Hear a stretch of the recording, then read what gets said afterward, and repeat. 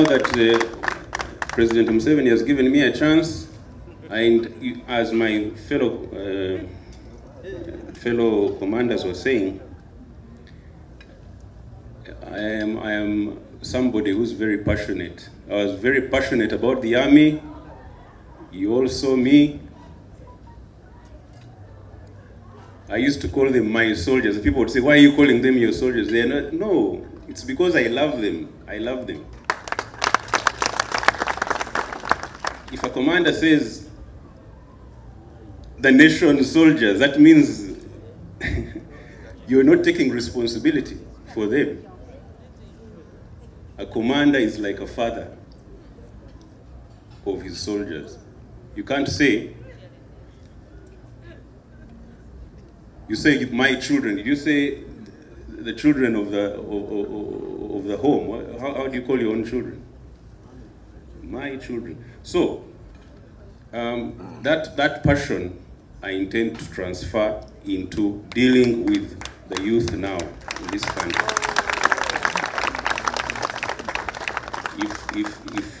If they give me that opportunity, I'll be very happy to work in that way. And I think we can make a very positive change. Now,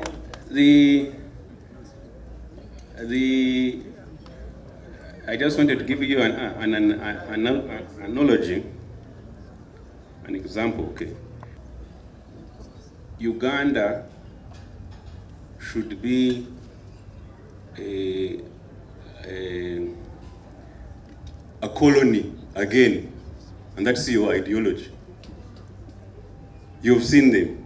We have been talking about social media. Somebody comes and says, the colonizers were better than you. How can you say that and you call yourself a Ugandan?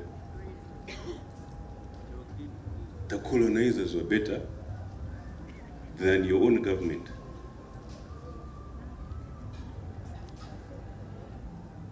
So these people have a correct ideology, and that's why I'm very happy to be associated with them. And I think they're doing a great job, and we should continue to support them. Today I've danced twice because I'm happy to be with my people, with my generation. Team chairman, they are amazing people. They are amazing people.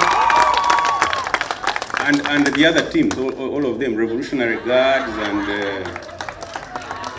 and Avengers and original, there's one called Original MK Army, then there's MK Army, so we still need to get the name sorted out. But they are all great people. There's been some kind of confusion that these groups are anti-government or they're trying to challenge the government in some way. Never. How? How?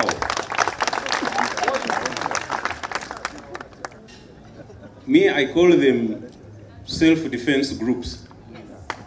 Self-defense groups.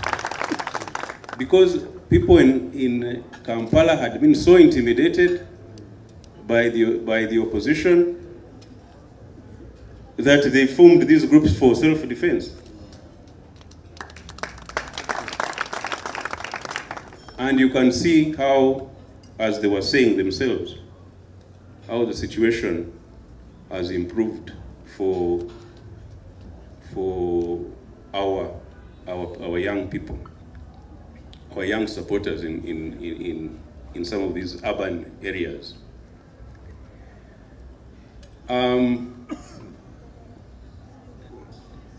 I want to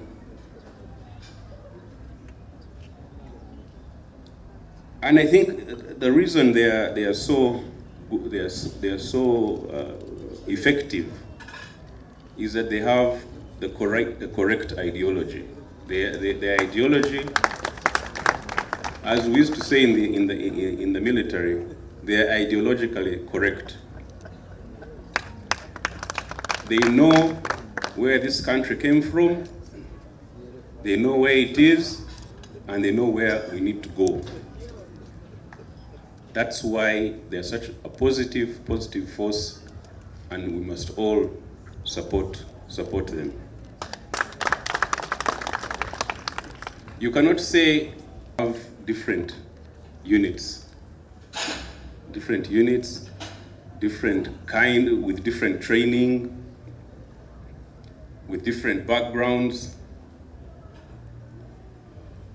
In the NRA, when they would be a special mission, they would call Mobile Brigade.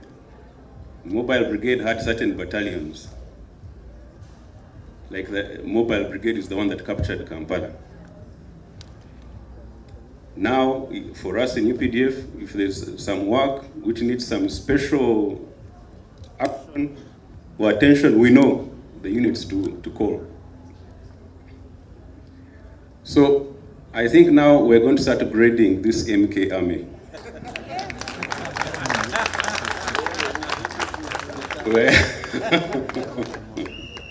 We're going to start grading this MK Army by your achievements and capabilities. So right now, I would say team chairman are the commandos of MK Army.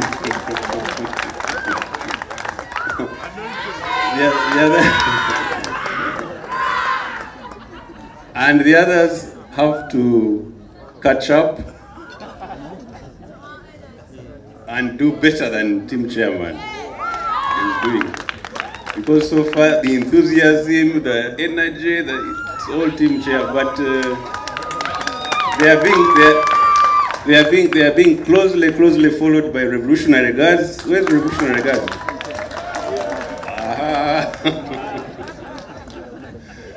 And the others, original. We have had now their groups in northern Uganda. So we shall be grading you according to what you achieve for the good of our country. Interactions. You know, some of us in the army, we are so busy. Like, this is the first time I've ever seen this place. You people need to introduce me to Kampala. I don't know Kampala at all. I am like a foreigner in this city. I was saying, are we in Tinda? Where are we? So, all we know is the bush and the barracks. That's all. That's all. From year to year. Either you're in Karamoja, or you're in Muhoti, or you are rushing to Gulu. That's our life.